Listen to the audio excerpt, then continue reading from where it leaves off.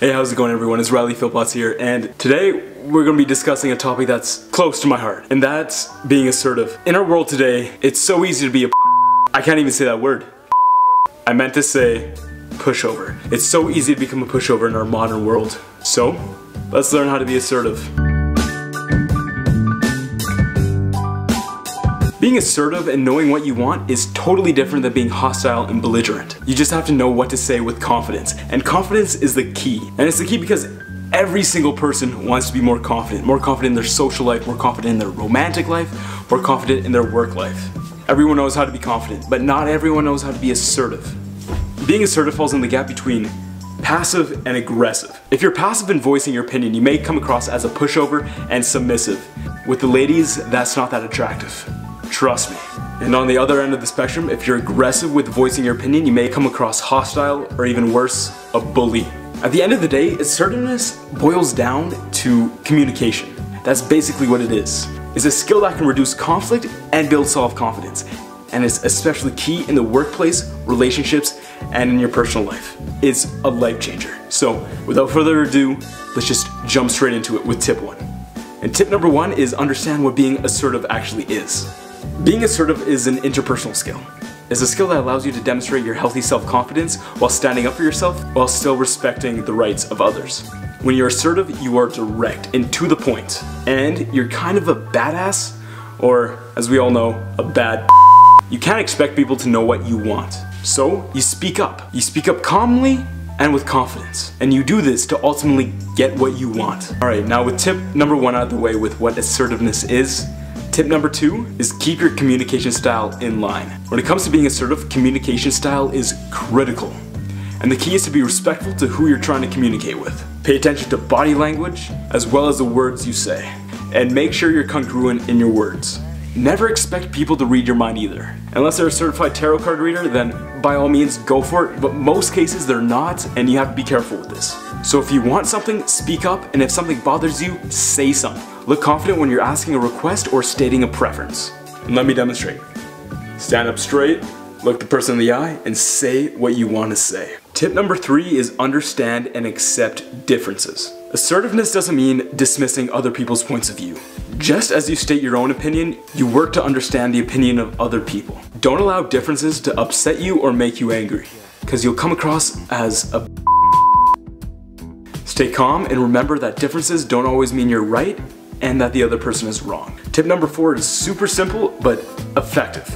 Like, super effective. It's speak simply and direct. When you're practicing assertiveness, it's important to speak in a way that doesn't imply any accusations or to make the person feel guilty. Avoid guilt trips and tell the person how you feel. Speaking your truth with candor shouldn't make other people feel wrong. Be simple, direct, and concise, and speak what you know is true to you. When asserting yourself, remember that less is more, and it comes down to simplicity. Keep your requests free of meandering explanations or long-winded requests. Tip number 5 is to exercise the power of I. See, nowadays we barely use the word I. It's more like, what can I do for you? What do you need help with? What can I do for you? Not what you can do for me or I. Make it a habit to say things like I think or I feel. Let's stay far away from aggressive language like you always or you never, because these statements trigger people, and that's not what we want. They shut down conversations and don't make you look good. I statements allow you to be assertive without alienating or eliminating other people. Keep I statements in the back pocket when you're trying to practice assertiveness. Tip number 6 is to stay calm. Just as I'm staying calm talking to you guys need to stay calm when you're being assertive. Being assertive might make you excited, but that excitement can come across as aggression. As weird as that sounds, people nowadays get upset at the tiniest things, and we can't help. We're trying to avoid upsetting people by getting what we want at the end of the day by being assertive. So staying calm is the keystone to all of this. Learn to stay cool and calm when expressing yourself. It will make you more confident, and at the end of the day, allow the other person to relax. Calm mind, calm speech, calm action. Tip number 7 is to set boundaries. Boundaries are the rules and limits you set for yourself to decide what you will and won't allow.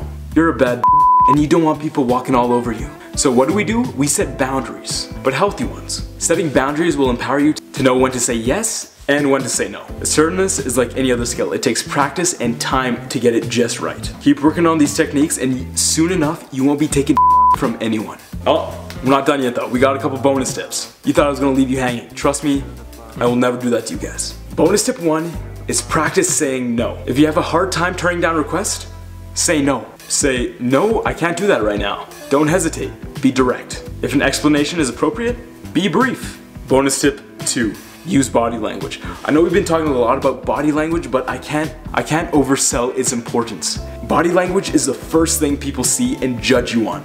So if your shoulders are back, you make direct eye contact, they'll be looking at you in a totally different light than if you were all huddled into a ball and barely looking at them, because we don't want to be cowarding towards people. We want to be asserting our dominance on people. Keep an upright posture, look them in the eyes, lean in a little bit, maintain a positive or neutral face, kind of like what I'm doing right now. Pretty good, right? I've been practicing. You can practice this in front of a mirror. If someone walks in on you, it may seem a bit weird, but just say, this dude on the internet told me, so they'll get it. And bonus tip number 3 is to start small.